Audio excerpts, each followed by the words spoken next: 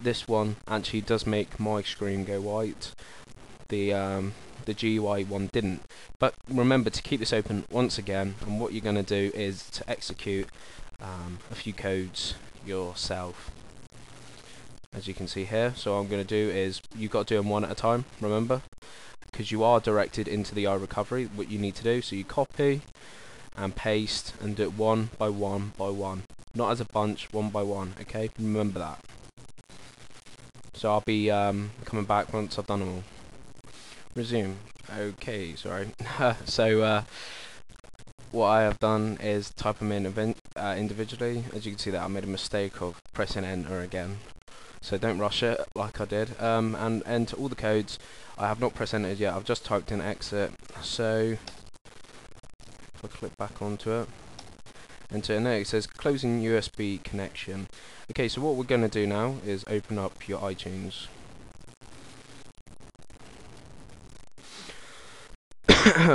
Sorry about that. Right, and it should come up. Yep. Now what you're going to do is hold shift, the button above control, hold it, click restore. Now what we're going to do is go to Xpone, then to our custom restore, and this should include Cydia and installer, and let it do its thing.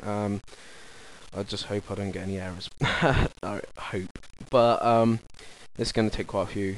It's going to take quite a while. My screen at the moment is white, so I'm going to come back in a minute, and it's just gone black, and it's just gone off and on, and that was the Apple logo. So it looks like it's doing it. I'll be back in a few minutes.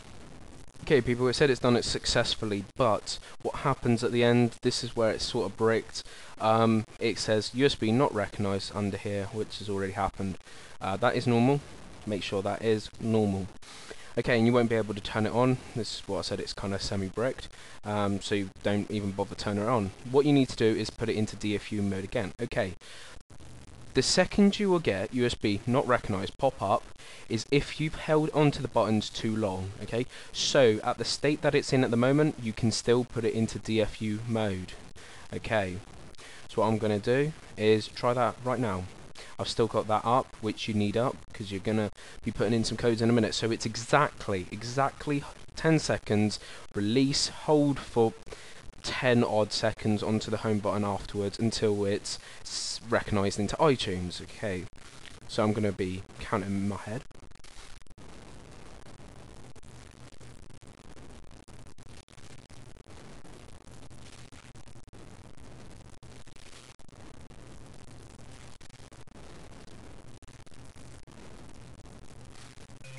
As you can see, it's now gone into recovery mode.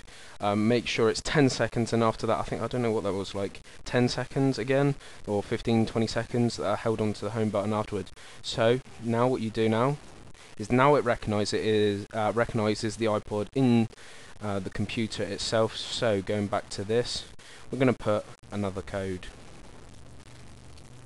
Okay, so that code that you need to put in is the code that you have used before.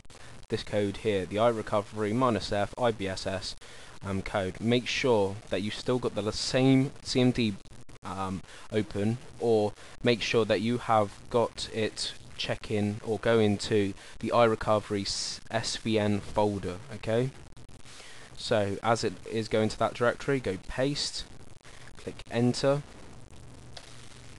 Okay, now it says closing USB. This is where it's going to go white again. So we unplug. 1, 2, plug it back in. It's gone to a white screen, and that is perfectly normal. Now it's detected it into USB again. Make sure CMD is still open.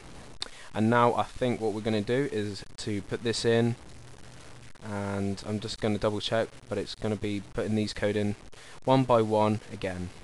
Okay, that is correct. You have to put this in one by one into your CMD. Make sure it's still going to the iRecovery SVN folder. This is booting at this stage here. Okay, there is a program called HitBoot or HitBoot hit booter, or you can use the program that I said about the Cydia and use it from a stage onwards. Okay, so make sure that you are using it, do it manually first, the way that I'm doing it here on CMD. Type in each one of these codes one by one, and it's a bit different, as you can see. It's got a different code in this one, and it's pretty much the same just from that one code. And do it manually first time, then you can use hit booter afterwards. There has been problems where they can't let it boot. So yeah, I'll be back after I've typed all these ones in one by one.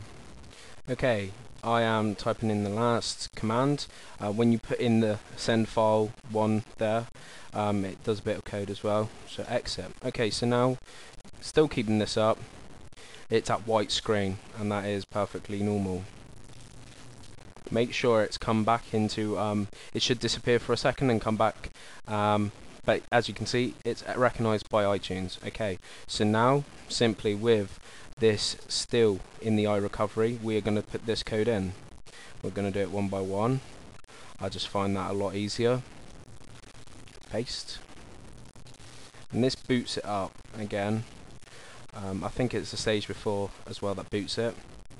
So once or every time that you have to restart it, and there you go, it's booting up as I can see here, and it is going to the Windows logo as we speak, and we should be on a jailbroken 2.21 firmware with Cydia and installer. Okay, I know this is a long way around it, and you know, there's been problems, but this way has worked finally. There we go, slide to unlock, dismissed, and I have installer and Cydia. Okay, so thank you for watching my video.